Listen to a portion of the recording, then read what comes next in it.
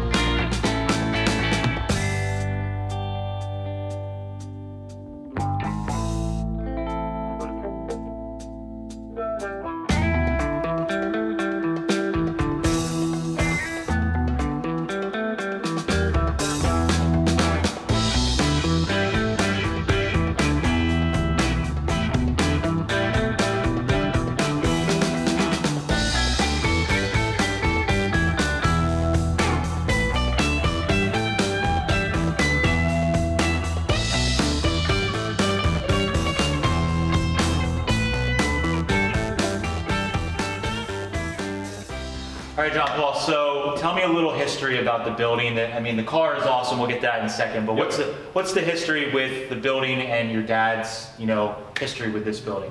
So this was, as you saw, it's a collection of buildings, and I think the oldest stuff here is mid-1800s. Wow, okay. Maybe, I'm not exactly, it's hard to tell because and there's buildings that are gone that were demolished that I can find.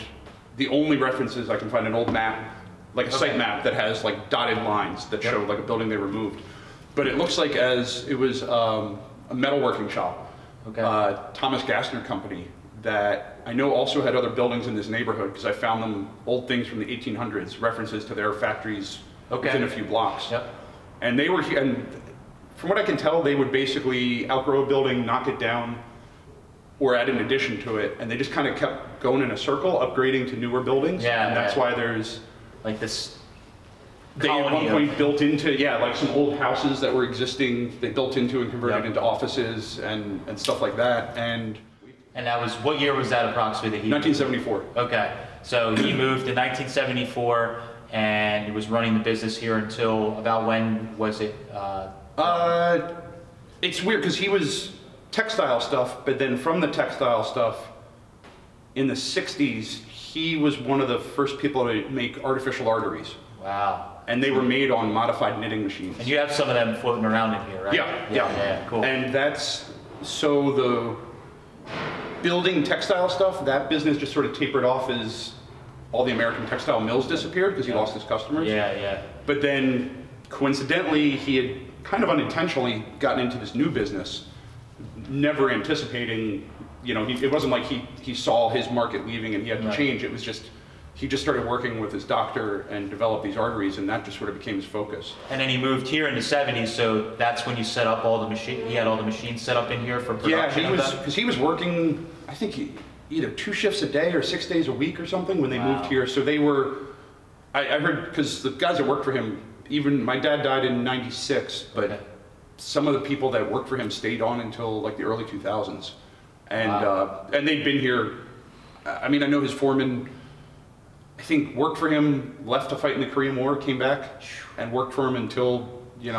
So he was a good employer then, I mean, for guys to stick around that long. Apparently. Yeah. You know, I mean, yeah, you figure a lot of, like his brothers worked here and his sister worked here. Like she worked more in the medical side. Right. But yeah, like a bunch of his siblings worked here, in-laws, and then just a bunch of people worked here for decades, you know. Wow. So I, growing up, basically he moved here the year I was born, and my brother and sister and I grew up, this was like our second home, you know. Yeah. So we knew everyone that worked for him they'd all been with him for decades, so we'd hear all the stories of like moving that here, and you know, some of them remember when he used to drive it. Wow. Which from the window sticker was in the 50s. As far as I know, it hasn't run in my lifetime. I mean, I've never heard it turn over. So, all right, so elephant in the room. Yes. Tell us about the car. You know, this, obviously you mentioned it was the 70s that your dad took ownership of the building, but the car is owned much longer. So what's the backstory on the car? I don't know exactly when he bought it, but I think it was the 40s. Okay. I know when he bought it, it was an older car. It wasn't, you know, he did not go to a Packard dealership and buy a brand new Packard kind of thing. Especially, I mean, he would have been 14 years old. Yeah, so. But I think he bought it in the 40s, and then it was his daily driver. Wow. Which well, I mean, in the sense that I don't think he really drove it around Philadelphia.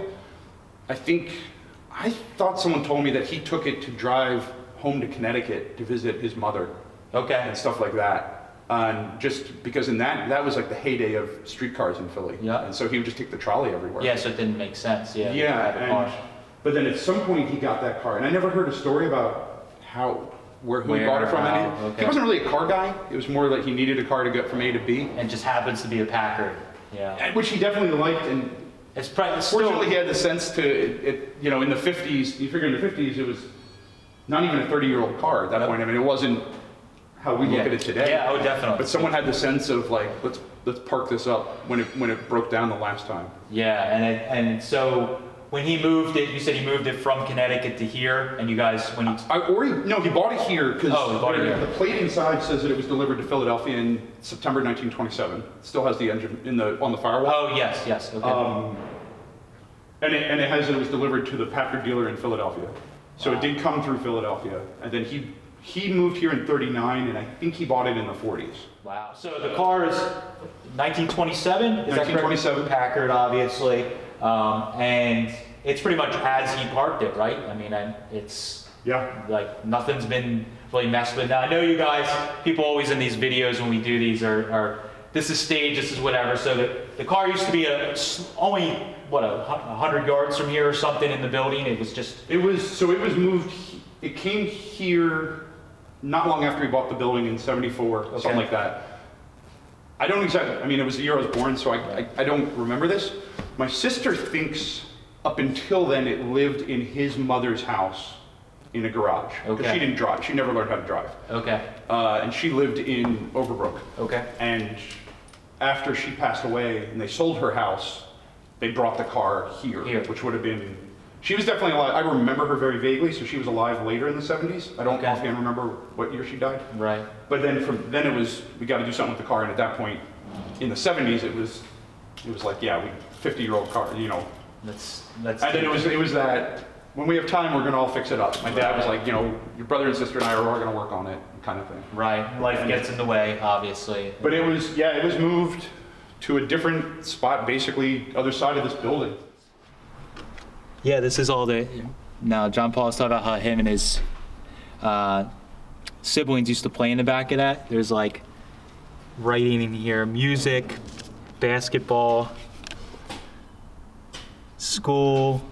There's like stuff where they were playing and writing, some yarn, sewing related things. These Packards were definitely, you know, the top of the line back in their time, and they have all kinds of really neat features that you would see on some of these higher end cars. It's got the courtesy blinds. Yeah. So that's really cool. There's one on the back window as well. Yep. And there's a little ashtrays here. You know, back in the day when everybody the side windows roll down too. Yeah. Like that. It's got the little pull down. Pretty incredible that these things still work. Really neat. Yeah, for the age of this car, the interior is incredible. Now these look like they might be. I think they're covers. Yeah, I think they're seat covers that were put on here. They look like later ones, but you need one of these right here. Footrest. Here's your footrest for the rear passengers. Really cool. There's little light switches here. No. Yeah. Dome light doesn't work, Matt. Oh, what the heck? Battery's dead. Can you believe it? All the neat details. I like the door latches. Look at the door handle on the top of the window. Oh, yeah. No. On the top of the window. Oh, yeah. That's how you open the door. Yep. And it's still got the wood grain dash on it, which is pretty cool. The wood graining's still in really nice shape. The original steering wheel is nice. It has some cracks and stuff in it as expected for age. John Paul said his dad did drive this thing, so. It's got a heater. Is that a heater? It's got a add-on heater there, duplex, which is really, really great shape. And there's the original hand crank, which we tried to turn the engine. It is definitely stuck, and we'll need some work to get the engine freed up. Even the emergency brake, parking brake, is killer. Actually, feels like it's all right. So it has. Looks like it's either rolled over or it has 10,000 miles on it, I believe. So that would be pretty incredible. I'm not sure. Judging by the shape of it, I wouldn't doubt that it's fairly low mileage. Slow and steady.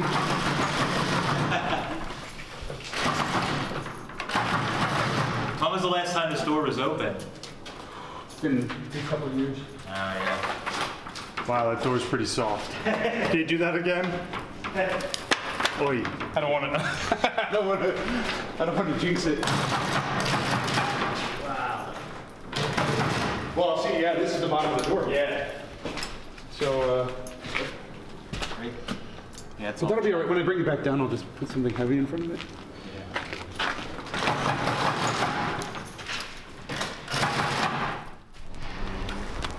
I'm 35. I live across the street. I was born across the street. Oh, yeah? You never seen it? No. Me too. We both. It's my cousin.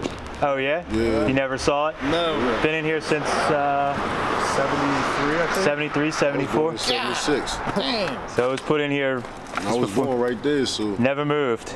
yeah, that's crazy. Never see that gate. His dad bought it in 1940 something. That's your dad?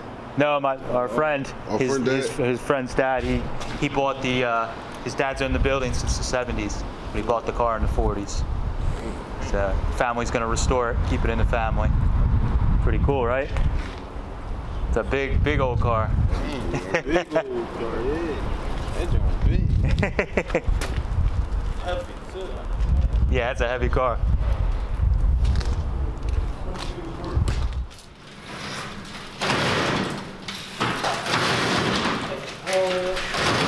Gary, hold on. Let me try dropping it. Watch out. This is going to fall on your head. Okay. Or alternately, I can hold this while we crank the door up. Yeah, let's try that. Uh-oh. Uh-oh. What door wasn't moving there? Okay, it's going. What they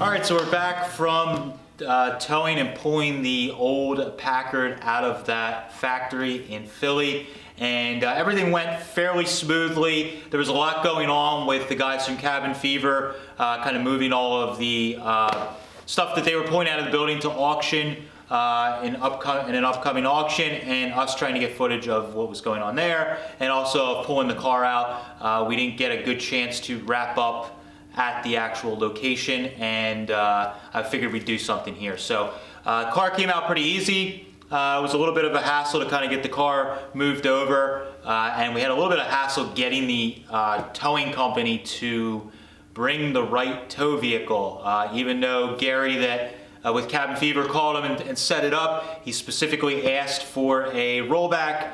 We did not, like multiple times, they showed up in just a normal wrecker, which wasn't going to work. They went back, got the rollback, and we were able to pull it out. We had to kind of give a little bit of advice to the tow guy. He's definitely not used to dealing with pulling out cars in situations like this, so he got to use his snatch block, which he said he didn't even know what it was for, on the back of his truck, and Gary kind of coached him in getting that set up. We were able to drag the car to the side and then up on the rollback where it is getting moved to a new storage location. John Paul and his siblings are going to kind of decide what direction they want to go with getting the car back on the road. They've talked about just maybe get it running, and so that it kind of displays nicely, and not doing a full-blown restoration or mechanical restoration on it. And but I was kind of leaning towards, I think it would be very neat to embrace the character the car has. It's really super solid, and I bet the paint will clean up really nice. I think just a mechanical going over or restoration would suit the car very nicely, and they could have a car that they could enjoy to take to car shows, to family events and things like that. So hopefully we'll be able to check in with John Paul and his siblings later on once they figure out what's going on, and maybe we can document getting the car running for the first time. That would be really awesome. We'd like to see this one hit the road again. So that's all we have for this one. I appreciate you guys following along. What do you guys think? Should this thing be fully restored, or should it be left as is and just driven with the patina that it has? I'd love to hear what you guys have to say down below. Thanks guys, catch you later.